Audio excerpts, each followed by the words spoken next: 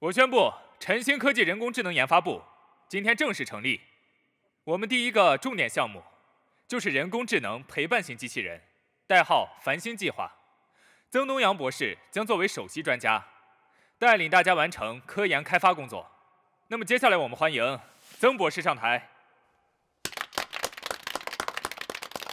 哥，叫你呢，快去，快去！叫我！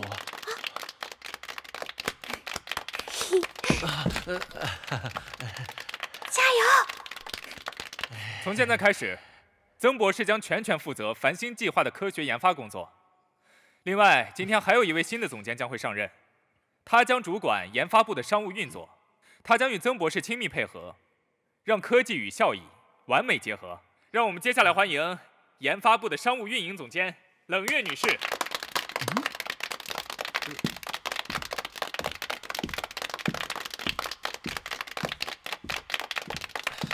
曾博士，你好啊。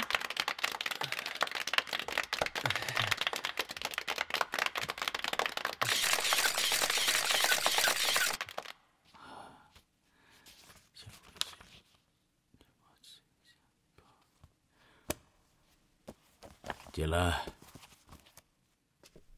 爸爸，有人来看你了。顾董事长这么清闲吗？何必来看一个不中用的老头？冷叔叔，你的身体还好吗？老毛病了，死不了。等等，你刚才叫我什么？冷叔叔。啊，坐。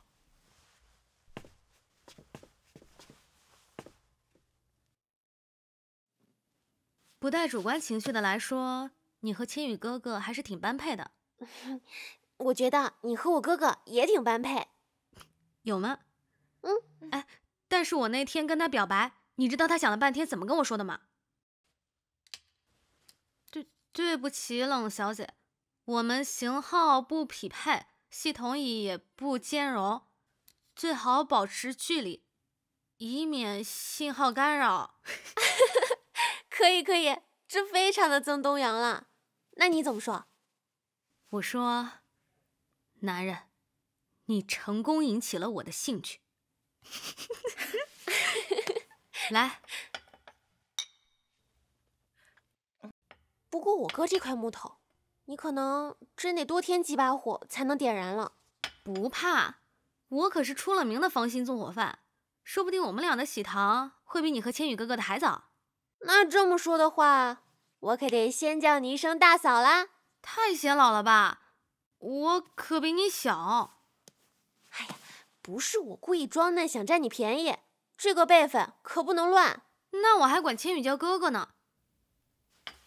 顾大嫂，晚辈这厢有礼啦。哦，不，曾大嫂，应该我敬你才对。顾大嫂不要客气。曾大嫂你别客气。顾大嫂。曾大嫂。顾大嫂。冷叔叔，之前一直误会你，以为那场车祸是您造成的，对不起。傻孩子，你爸妈是我的至交，我怎么可能会伤害他们？这还是刚创业时你妈妈送我的礼物。这么多年我一直带在胸口，她就是要告诉我，不论将来谁倒下，晨星不能倒，她要一直飞下去，越飞越高。创业那会儿，我们3个人一起经历了多少磨难，没曾想公司好了，他们俩去了。那时候我承受的伤痛不比你小，我别无选择，必须挺住，为了替他们照看好这份事业。关心则乱，我的确对你有的时候太过严苛，你别责怪叔叔啊。这些年我没少给你气受，咱们扯平了。臭小子！经过这场风波，我才真正意识到你真的成熟了，完全可以独当一面，甚至比冷叔叔做的还要好。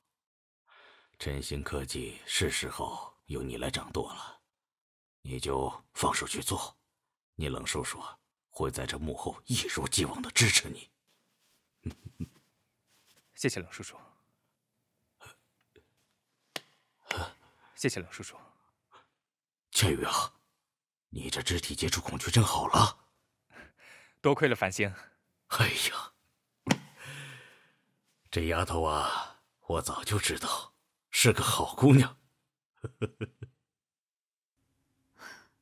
大哥，我都追了你1年了，你就算是喜马拉雅山上的雪也该化了吧？到底是你信了还是我信了？承认吧，你喜欢我，我感觉得到。我是感觉到，我想上厕所。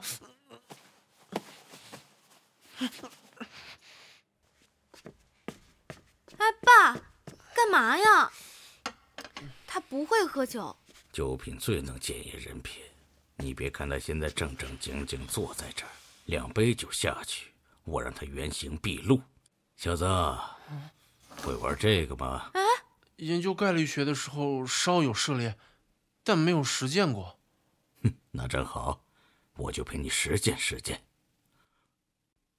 兄弟，我老欣赏你了，我们家院就拜托你了。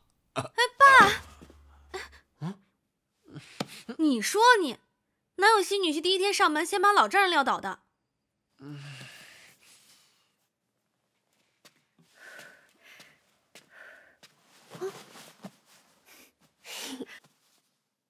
你猜千羽星会是哪一颗？啊，会不会是最亮的那一颗？